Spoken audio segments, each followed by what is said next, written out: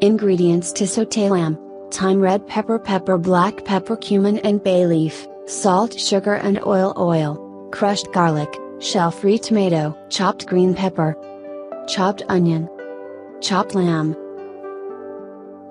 Boiling water. Fill the chopped lamb in the pot, add salt and boiling water.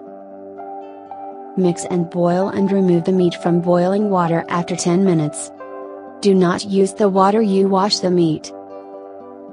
Add sunflower oil to the pot and wait for it to warm up. Add the lamb meat and mix.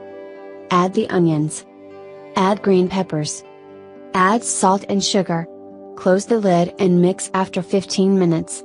Add the chopped tomatoes. Add the crushed garlic. Add spices. Mix, and when meat is ready for 45 minutes, support the Chef Salim Youtbe channel for more detailed recipes.